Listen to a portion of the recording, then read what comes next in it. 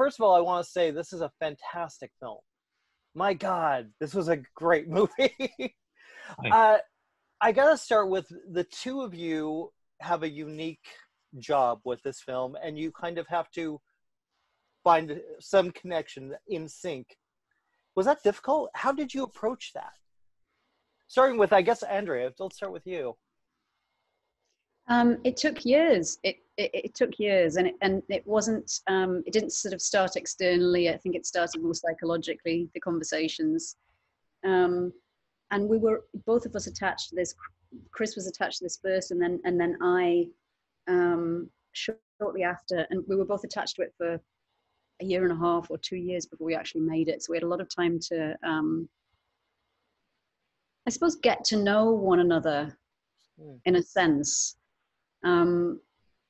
Although what we were trying to achieve was far more complex, because we were trying to tell the story of an assassin who possesses somebody's physicality so entirely and perfectly that it's undetectable to those closest to her or them or whomever she's inhabiting. And then on top of that, that there's an internal struggle once this human has been possessed, where the human psyche is bubbling up and attempting to fight the possession, you know, and you know it can get quite overwhelming. I can imagine. Well, it's Chris, especially I think for you, because you're kind of you're having to react off of this kind of. How difficult is that for you to process as an actor? Yeah, well, it's, again, I think, well, you know, you have the help of everyone too, and you have the help of, like, you know, Andrea and Brandon too, to kind of keep track of everything. But I'll just say that one thing that we didn't want to do was like kind of fall into the trap of like the audience constantly knowing that this person is being inhabited, right? Because I think then it gets a little silly at that point. So I mean, I think more the idea is to kind of trick the audience and have them forget at like in certain moments like who's coming out right now, you know, and then only in certain specific moments you'll get glimpses of Boss, you know, in a very clear way when no one else around Colin's character is watching, you know, when if there's a moment of respite for Boss, then that's when, you know, and then whenever there's anyone else around to kind of slip back into kind of acting, you know, as the person. So I mean, it's just, I think it's a incredibly fun exercise to kind of do day in, day out. How is Brandon to work with? Because visually he's kind of amazing. How is he to work with as an actor? Is he super connective? Does he chime in a lot, or does he kind of let you guys step in? Sorry, I guess continue with you, Chris. I got you on screen. Yeah, I mean, he's very specific. Like he knows the world and that's what I really appreciate. He knows exactly what he wants. But he's also not precious about even his own writing or you know, he's very open to collaboration and that's, you know, and I think you know, not to speak for Andrea and I, but I think he was in a sense he was lucky with us, because, you know, sometimes you don't want actors input, and I get that, like sometimes it's stupid. But I think that, you know, we all had this really nice kind of open collaboration and all kind of brought things to the table, and, you know, that's what makes it kind of interesting and fun. Andrea, incredibly trusting.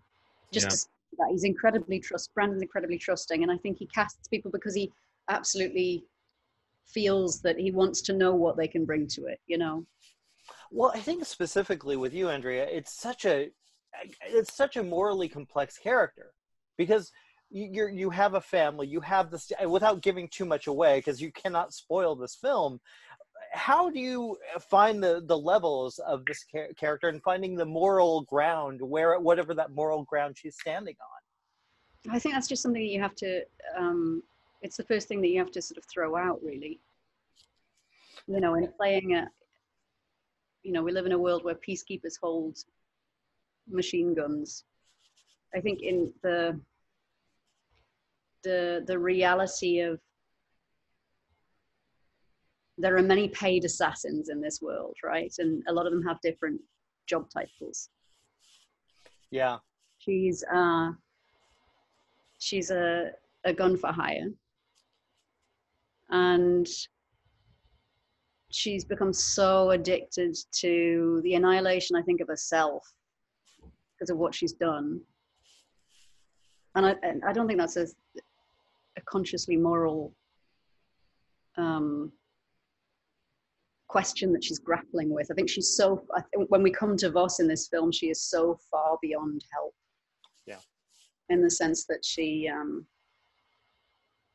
only feels alive when ultimately there's death. And she's lost so many parts of her own psychology. And she now is this, I said early on, I said to Brandon, I'm really just trying. This is when he first offered me the film, and I sort of hadn't said yes. We were just having a conversation. We were in Toronto. We were both at the Toronto Film Festival. And I said, I'm grappling to find a different job description that a different likeness other than she's exactly like an actor, except that she kills people. I mean, I tend not to assassinate people. I don't know about you. Not in general, right? I don't kill anyone, but, and he said, I wouldn't fight that. This is exactly what she is. She possesses people, inhabits them for a time, and then can become very detached from who or where she is, if at all. Well, you guys, this is a fantastic film, and we got to wrap it up. But honestly, it's one of my favorites of the year. I was blown away by both of you and the film itself. So congratulations. Thanks so much. I can't pull the trigger.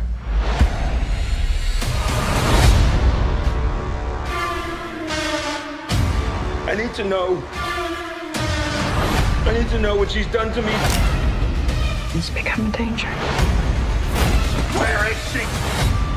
Come out or I'll do it! Sometimes that small thought is all it takes to lose control.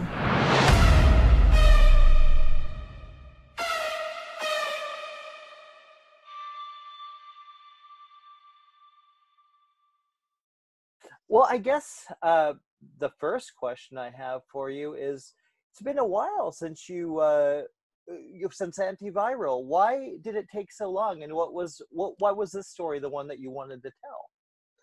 To be honest, it just took that long to get the film made. It sometimes happens with independent films.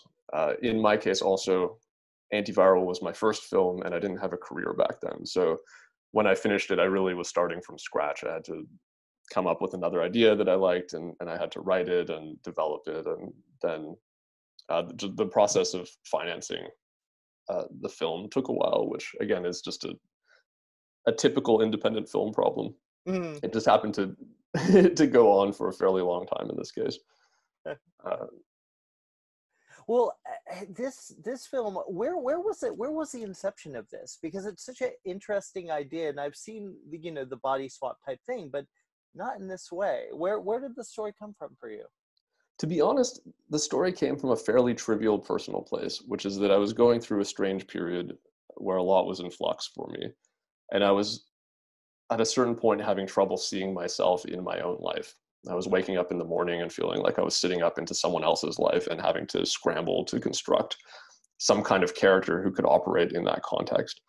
And so I ended up wanting to write a film about someone who may or may not be an imposter in their own life, and use it as a way to discuss how we build character and narrative in order to operate as human beings. So the seed for the film really is in those more dramatic, subtle scenes, and then the thriller sci-fi elements built out from there. Well, yeah, I think that's what's interesting about it. And I think we all, especially in this day and age, we're seeing a lot of mental illness kind of creep into our daily lives around us online. I feel like that in a way you kind of do feel like you're losing your mind, that kind of, sometimes we don't feel like we're ourselves. Was the time we're living in, did that play any effect on this character and creating these two? Certainly. I mean, the intersection of technology and personality is completely fascinating right now, and also impossible in a sense to get a handle on. I think we're kind of a transitional generation, and I don't think we really understand what humanity will be once all of the technology that is being developed now kind of settles in. For instance, the death of privacy through technology was something I wanted to talk about, because the Snowden leaks happened during the writing process, and I thought that was very terrifying. When you look at things like now, say, the Russian influence on the US elections, I think we're only just starting to realize what it is to be a completely online society, and to, in a sense, be hackable, because we're so influenced by the things that we're doing and seeing online. That's incredibly meaningful, but also I don't think we have any sense of the true scope of what that is yet. I would tend to agree with you. I feel we're so reliant on technology. Once that goes down, we're all like, we don't know what to do. For sure. And technology is advancing at such an incredible rate right now. I mean, it's on the one hand fascinating. I love technology and I love everything that's happening. But on the other hand, it doesn't happen outside of us. It defines us in the same way that we define it. And again, I think we're a transitional generation. I grew up before the internet was in anyone's home. You know, I got in just before the internet became really a thing. And I sometimes think, okay, people will look back at me as being one of those weird, born just before 1900s people who didn't really know what they were getting into and didn't end up actually seeing the effects of all of that technology that was being developed. Yeah. Now, one of the things that works so well for me with this film is yes, it is gruesome. I mean, there are some very specific moments, but it's a very specific thought pattern. And when the gore happens, when the gruesome scenes, and they're gruesome, but they feel like there's a point.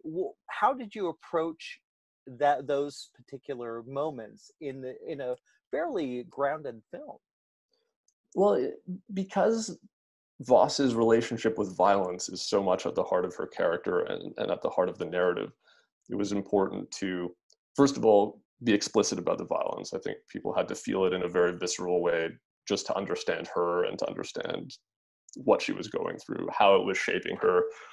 You know, in some ways, her character resembles one of those pilots, drone pilots, who ends up with PTSD, even though they're not physically on the battlefield, but it's just the experience of that violence is so destructive. So when we approached it, as we approached many things in the film, because it's so subjective, we looked at how we could show the violence in some scenes in, for instance, more of an observational way, in a faster, more brutal way, and then in other scenes, especially when she's remembering the violence, when it's kind of in her, it becomes this stylistic, slow motion, impressionistic thing. I definitely did get the sense that it was almost like a waking nightmare in a way. Andrea is phenomenal here. How difficult was it to decide to basically give her this kind of voice and give her this role? I was very eager to give her that voice and that role. And it was interesting because she had seen Antiviral, and which I didn't realize, and had liked it. So when we got together for our first meeting, I was there desperate to work with her, thinking I was going to really have to work to convince her to be in the film. And then she showed up wanting to do the film, and it was a very short, friendly, confusingly easy meeting because we both just wanted to do it. And I was thrilled because I think she is a fantastic actress. She is, as well. Christopher, this is a great cast. Really good. Was it difficult to kind of find, I guess, put the two actors in sync? Because you kind of have to, I guess. Well, it was an interesting question. Early on, there was some discussion about process, because I thought we would need some sort of almost formal process that would allow us to have them both play the same character. So initially I was asking them, do they want to be on set with each other for each other's scenes? Does one of them want to be taking the lead essentially and the other one mimicking them, and so on? And there was a little bit of kind of theoretical exploration that didn't end up having any bearing on the actual process. When we actually made it, I basically came to them with some ideas about how the characters would overlap. I had my own thoughts. They had their own thoughts, and we discussed them. They also discussed with each other behind the scenes a bit what Voss would do in certain circumstances. I know there was some just direct talk between them. And then on set, from scene to scene, we would talk about it. And so after all that, it really just developed in a great organic way where we built it out together collaboratively. It feels very organic. And then you have Jennifer Jason Leigh, who is just, I mean, she's always been phenomenal, but like, how did you get her involved? And I love this character. How did you approach her character? I was very eager to work with her simply because she's a great actress, but also she isn't an actress who I think you would normally expect in that role. As written, that character could be a little bit straight and boring and end up being a kind of throwaway authority figure, which I didn't want. I wanted someone interesting to bring it to life. And that was one of her, I won't say requirements, but something she said early on is that she wanted to find a kind of interesting angle to that character and not play her too cool and not play her in this really straight way, which was exactly why I wanted an actress like that. So a lot of that stuff came from her, the sort of creams and she wanted the stuff to be able to work with, and I think she did a fantastic job. Well, I think you did too, man. This is a fantastic film. Thank you for making it, and I hope people see this. I'm telling everyone I can. It's marvelous. So well, thank you, man. That's incredibly kind of you. Thank you so much. Cheers, man. Good meeting you. You too. You too. Cheers, buddy. I can't pull the trigger.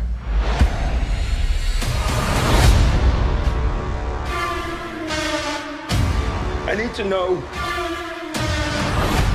what she's done to me. It's become a danger.